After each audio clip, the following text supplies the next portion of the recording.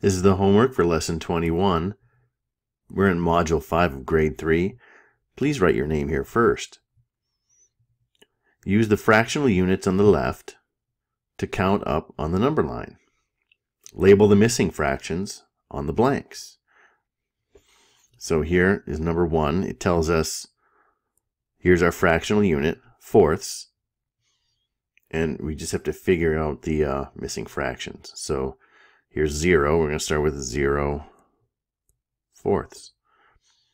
And then there's 0, 1, 2, 3 fourths.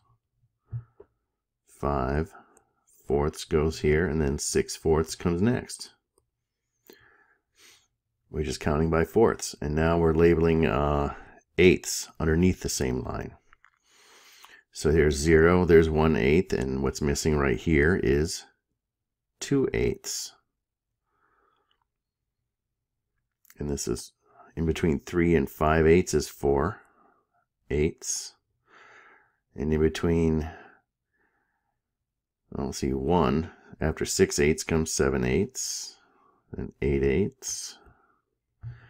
Then we have 9, 10, 11, and now 12/8. 13, 14, 15, 16/8. Now we're labeling thirds. So 0 thirds. Then we have a mark here for 1/3. A mark here for 2 thirds. And the next would be 3 thirds. You guessed it, because that's what makes a whole. One whole. Then 4 thirds, then 5 thirds. And finally 6 thirds. And now in sixths, we have 1, 2, 3, 4, 5, 6 sixths to label. That's all of them, right? So these are the sixths here.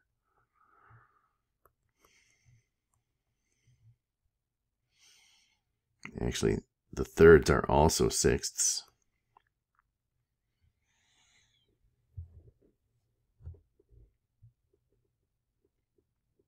So this one here would be 1/6. Then this would be 2/6. This one would be 3/6. So this one here would be 4/6. And this one here being 1, that's a 1 whole. That's going to be 6/6. And then here, so 6/6, this would be 7. This would be 8. 8/6. That would be 9, so this has to be 10/6. Then 11, and then 12/6. Use the number lines above to color fractions equal to 1 purple. Okay, so I'm going to do some circling here. First I have to get a purple highlighter. Equal to 1 purple.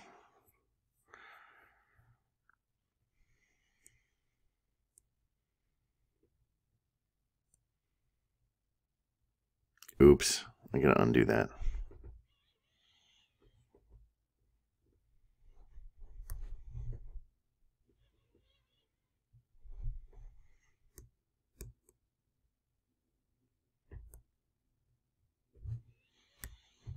And I'm gonna fix this. That was 0 fourths. Get my purple back. Equal to 1. So 1 equal to 1 whole. That's 4 fourths and my 8/8 and the 3 thirds and the 6 sixths. And fractions equal to 2 fourths should be yellow. So 2 fourths. Here's 2 fourths. And 4/8 is equal. And let's see, looking at this here, we didn't label 3/6, but it would be if it was. So there's nothing to label there. Color fractions equal to 2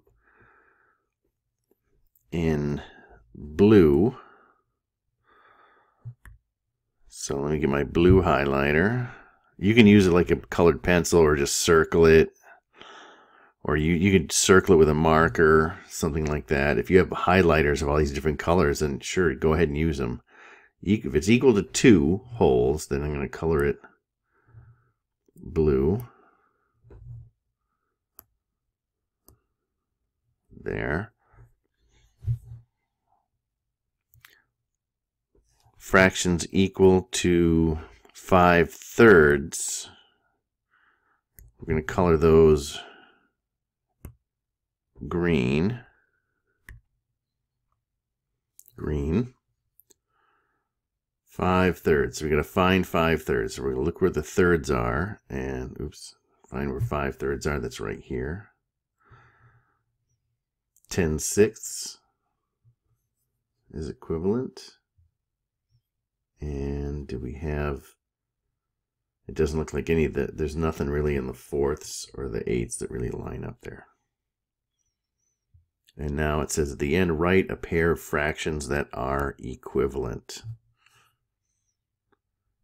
Well, we just have to find ones with matching colors. So how about, I'll just pick any, you could pick any 2 that match. So I'll use 8/4 and 16/8.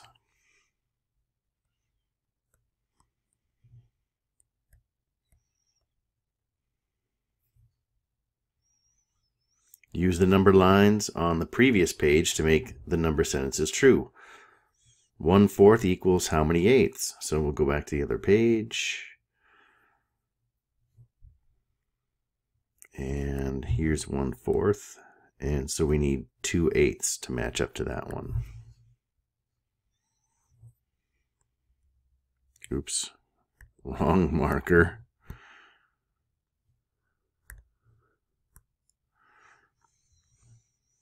6/4 equals 12 something. So let's see, 6/4. Let's find that first.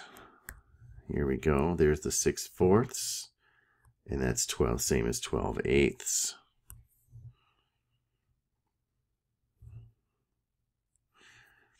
And the 2/3. Here it is. That's the same as, or equivalent to, 4/6. So we need a 4 for our missing numerator there. And we could keep going back and forth, but hopefully those 3 examples will give you an idea of how to do it. And you might have seen a pattern. You might have seen a pattern going here. And here, if we double the numerator, we double the denominator. And here we're doubling the denominator, so we're going to double the numerator. And 2 equals 8/4. Well, if we go from 4 to 8, we doubled that, so this has to be 16/8. If you double the numerator, the denominator, you have to get an equivalent fraction, you have to double both of them. And you can go back and forth and look at the other page or hold it next to it if you have one-sided copies. Mr. Fairfax ordered 3 large pizzas for a class party. Group A ate 6/6 of the first pizza, and Group B ate 8/6 of the remaining pizza. During the party, the class discussed which group ate more pizza. Did Group A or B eat more pizza? So there are 3, okay, that makes sense now. There are 3 large pizzas, so Group A ate 6/6. So I'm going to draw a tape diagram.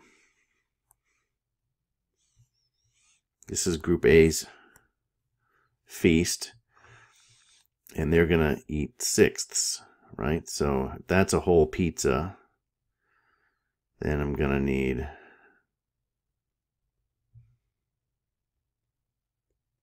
6ths, so each of these is 1/6.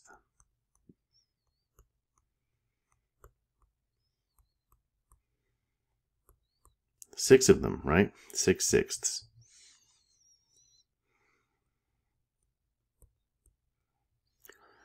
In group B,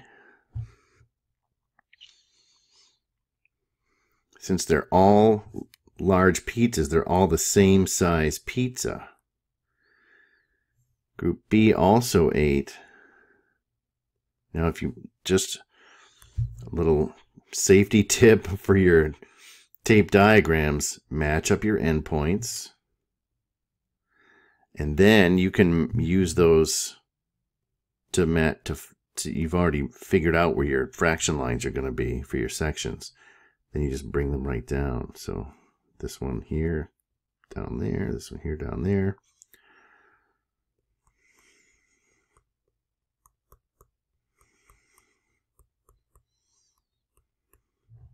But then group B ate 8/6. So that's, we need 2 more 6ths.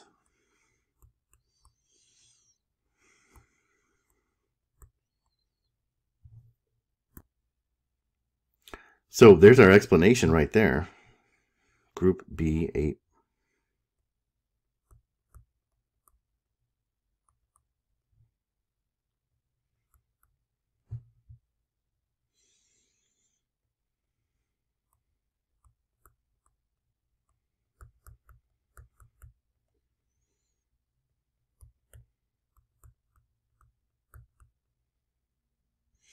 Two more 6 of, we could write the pizza, but I'll say of large pizzas.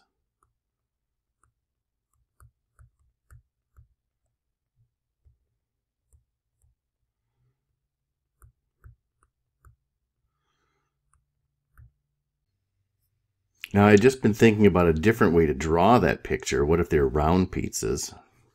Most pizza we expect to be round, I suppose. It says later for B here, group C ate all remaining slices of pizza. What fraction of the pizza did group C eat? Use words and pictures to explain your answer. So this is what we're going to do. There are 3 large pizzas, right? So you could have drawn a picture like this right in the beginning for that first one, and then just kept the label. So I do 6ths kind of like this. Line down the middle, and I try to make an X to try and look like they're equal. And it usually works out pretty well. Okay, so A had 6 of these, right? So I'm just going to label them. A ate that one, that one, that one, that one, that one, and that one. And B had 8 of these, 8 slices, right? That's 6, 7, 8. So C had to have this one, and that one, and that one, and that one. That's 1, 2, 3, 4. So group C ate 4/6 of large pizzas.